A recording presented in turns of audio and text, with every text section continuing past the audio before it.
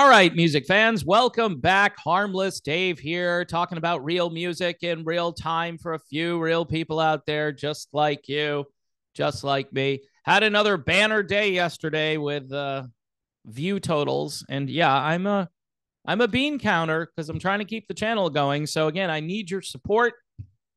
People tell me that they're not subscribed anymore, or they don't get notifications. You have to hit the bell to get notifications. So try that. And then maybe just, set a timer somewhere else. I don't know. Anyway, I'm going to be talking about Wolfgang Van Halen and a mean tweet or a mean retweet. And you can thank my patron, Scott, because I'm thanking Scott for sending me the tweet. Because again, I'll get to that. All right. There's a lot I need to say. But before I go there, here is Nitrate, Feel the Heat. Again, I'm not endorsing the album cover. Some people would say I shouldn't be showing album covers like this. I think it's fake anyway. I think it's like AI generated female, looks like she's about to, do some damage to somebody. Anyway, feel it's just too much. Double entendre. Sorry. Feel the Heat. This is like 80s rock with some pop tendencies thrown in there. It's really well done. It just will certainly stick in your brain for a very long time. So again, Nitrate, Feel the Heat. It came out last year. I think it was in my top 10. That video is out there somewhere, top 20 for 2023. So you can go watch that and, see if you agree or disagree. A lot of people are just going to be like, huh? What's this? It's music, all right? New music. It's a thing. I know a lot of people just would like me to get to the point. So I'm going to try. I'm going to try to get to the point. So Wolfgang Van Halen, again, courtesy of my patron, Scott. And he's retweeting this by somebody. I'm not going to name the somebody, but got a lot of views, got like 92,000 impressions. He says, it's just curious because his style is not like Van Halen. And he talks of wanting to create his own sound or identity. Yet, I've made this point, he names his band Mammoth when A, it's not really a band since the other guys don't play on the record, and B, why name a band after Dad's band? It's actually a really good point. And then he wrote hashtag mixed messaging. All right. Now, first of all, it's kind of overly serious to say it's mixed messaging. And it's like, do people care this much about it? That's the thing that you've got to kind of grapple with. Do people really care? And so, unfortunately, Wolfgang Van Halen, though, retweets this guy. And it's not pretty. He says, there's no mixed messaging. You just have tapioca pudding where your brain is supposed to be. All right. So, first of all, is anyone else getting tired of just pure insult culture? Like, just, you're a jerk. You're an idiot. You're a moron. Now, granted, I have called people morons on this channel, mostly the people from the Center for Disease and Chaos and the people who supported the protocols, the wonderful, safe, and effective products. And we're telling people to, do your civic duty. Really? Do my civic duty for you? No, for humanity. How selfish can you be? Oh, I can be really selfish, wanting to stay alive. Yes, I would like to stay alive. So, doggone it, I'm selfish. And then, I think I unleashed the word moron a few times. And I'm pleading guilty to that. But I think that was a good reason, a good rationale, because you can't reason with certain people. And by the way, these people are rock stars, and they're supposed to embody like this rebellious spirit, right? So what do? They go along with the state. They go along with what the government is telling them to do. That to me doesn't sound like the spirit of rock and roll. Now, I remember In the early days, people would do protests and sit-ins and, stuff at college campuses. They still do that stuff now. But the rock and roll community, especially the old geezers, they've become the system. They've become the man. Old liberalism used to be kind of, I don't know, interesting because it was rebellious. It was countercultural. It was, don't trust anyone over 30 and stick it to the man. And now it's like, hey, we're the man now. And we agree. You should go out to CVS 3 times. And so anyway, I always go off on that tangent because I think that was a flashpoint in everyone's life, 2020, 2021. So I always talk about it. And a lot of people don't even know what I'm talking about. What do you mean? I did it and I'm fine. That's what I always hear. I'm fine. Okay, good. Excellent. I'll pray that you continue to be fine. How's that? I will. And I mean it. I'm sincere. I mean, I've told people before, I don't want this stuff to be true. Why would I want this to be true? To say, I told you so. I told you so. Gloating over people dying prematurely is not something that I really want to do. That is not the spirit of Christ. All right. That is the spirit of Antichrist. So, again, it puts you in a tough spot because if you talk about this stuff, people think you're crazy and they want you to get back to the point. So I'm going to get back to the point, right? Which is Wolfgang and his tweet, his unfortunate tweet or X. What do they call it? Are they calling it X's now? I X'd over on Twitter. Is that a thing or probably not a thing? So this was a mean tweet or a retweet.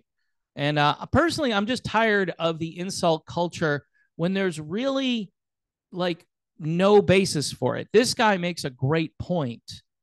And what you could have retweeted is, this is why I named it Mammoth WVH in honor of my father. I mean, that would be probably the comeback. I was doing it out of respect for my father. But again, that's where the mixed messaging comes in because people kind of expect, a continuation because you named it after your father. So if it's nothing like your father and you want your own identity, why not name it something completely different? And by the way, I've made this point before. If you have your mother's metabolism, right? I'm talking about Wolfie here. I'm sorry, Wolfie. Why would you name your band Mammoth? Okay? Just think of that for a second, all right? Meatloaf, who I just talked about the other day, he was kind of a big guy, right? Meatloaf. And he had the name Meatloaf. And he just went with it and lived with it. And it was perfect. Everybody knew who Meatloaf was. And Meatloaf was never a skinny, in shape, at washboard abs kind of guy. Nope. He struggled with his weight his entire career. And it may have been his downfall at the end. Who knows, right? It's just a mystery. We'll never get to the bottom of any of this stuff. So I think it opens him up for endless jokes to call the band Mammoth WVH. If not jokes, it opens him up for constant criticism from serious fans who are like, hey, I loved Van Halen. You're not Van Halen, so why did you do this? So I've made this point on other videos. He should have distanced himself from all of that with the name because he says he kind of wants nothing to do with his dad's legacy other than to just smile and tell people how great his dad was. But even the tribute he did at a Foo Fighters concert, which was a tribute to Taylor Hawkins, that's mixed messaging. it's incomplete messaging. It's like, I'm going to go over here. A tribute to someone else is going on, but I'm going to crash the party and play a couple of songs for my dad. Okay. Look, thank God Sammy Hagar is going out there this year. And he hopefully is going to do justice to the Van Halen legacy and give people some closure. That's all they were looking for a couple of years here. The fans, closure. We never expected Van Halen to continue forever. And, the style is important because you're not putting out Van Halen style. And the guy mentions this. Your music is good. I've said this before. I like the music. It's just not in my wheelhouse. Let me put it this way. I respect what he's doing, but it's not something I'm going to go and listen to. And what's weird, right, is the classic rock community, like classic rock radio stations and people who talk about classic rock, they kind of treat this guy like Jimi Hendrix. They talk about him like he's, this great guitar player, which he is good for sure. I remember one video, I think it might have been the great Rick Beato was talking about, hey, this guy's a shredder. He shreds. Well, Rick, he's in an era, right, where shredding is not a thing. Nobody wants shredding anymore. See, if he was recording music for the crowd that appreciates the shredding, that would make sense. But he's recording music and putting it out there for people who just could care less about shredding. They might like some good guitar licks, a couple of riffs here and there, maybe a tiny solo. But, they don't want Eddie Van Halen anymore. That's cheesy, right? That's cheesy to solo like that. Just stick to the darkness, get back to the dark melody. Don't do any melodic noodling on the guitar because that's going to be distracting from the point of despair and angst and just hating the world or whatever the song is probably about. So that's interesting, right? Stylistically, the music is okay and the playing is excellent, but this is not classic rock. All right. It's not. He seems to have a problem with his dad's fans and his dad's legacy. He just does. You can't compete with that. We know. And you want to carve your own path. But when somebody points out, hey, why did you call the band this, right? If you want to carve your own path, I get it. It's a tribute. I'm sure he's going to say it's a tribute to my dad. But a tribute to your dad would have been like playing a concert and playing Van Halen music, not naming your band Mammoth WVH, right? WVH, like VH. It's throw a W on the front of it, and people are going to think, hey, this is Wolfie's version of Van Halen. That's what they're going to think. Well, my name's Wolfgang Van Halen, so I'm going to use WVH. Okay, great. Maybe I just have tapioca pudding for brains. Come on, Wolfie, you can do better than this, but he can't really help himself on Twitter. I think the fans' criticism here was legitimate. Wolfie, by the way, so far has not said whether or not he will participate in Sam's tribute shows to VH this year. That's just plain VH, not WVH. Certainly, Wolfie has talent, but keep in mind that today's rock is not about the amazing guitar solo. That's something from his dad's era. Yeah. So that's my little critique of the mean retweet. Are we tired of tweets that are mean yet? Are we tired? People say, I don't care about the mean tweets. You know what? If one person does it, right, it gives permission to everyone to keep doing it. And then you get locked in this battle. I was on social media not too long ago, and I just made a statement. I didn't call anybody any names. And then as time went on, I was called all of these names for no reason other than disagreeing, other than just pointing out facts, by the way, too, that nobody refuted. Nobody said, no, you're not right about that. They're basically just saying, just get on board, just get on the train. And I've always been a little bit rebellious in that way. Just like the old school rockers used to be rebellious when it came to authoritarians. They would say, no, something's wrong here. We're going to go in a different direction. And sometimes they just did it because that's what you were supposed to do in those days. And I think because a lot of it wasn't sincere, it was just going along with, the younger crowd and what they wanted.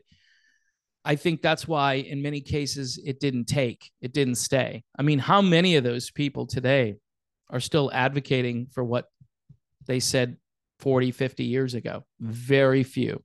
They've definitely changed their message where, yes, I hate to say it, but it's mixed messaging.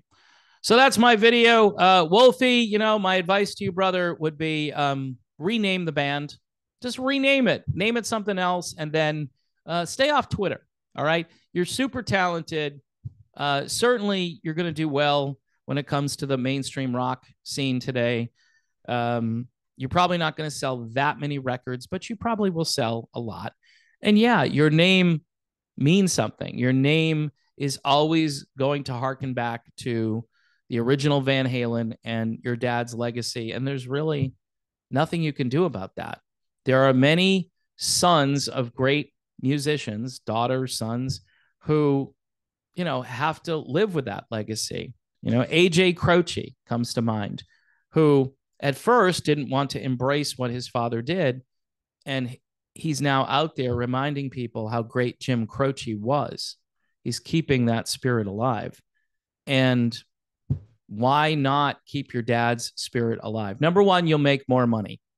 Number one. Number two, you'll endear yourself to millions of fans who miss Eddie. And number three, I think it would be cathartic for you as a human being. But I don't know you, brother. I hope that you're okay. This has got to be really tough. You lose your dad, and then you try to set out on your own path. And maybe, again, you should distance yourself a little bit more if you truly want to be your own person. All right? Just putting it out there. And this gentleman here who you retweeted, that's what he was saying too. It is definitely mixed messaging.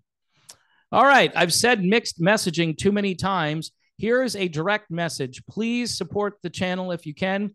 Patreon, YouTube memberships. Those are the best ways to do it. Also, great music here from Nitrate. Feel the Heat. 80s all the way. I mean, if you're into the 80s, Nitrate is your band. Thanks for watching. God bless everyone. Please pray for peace in the Middle East and around the world. And I'll see you soon.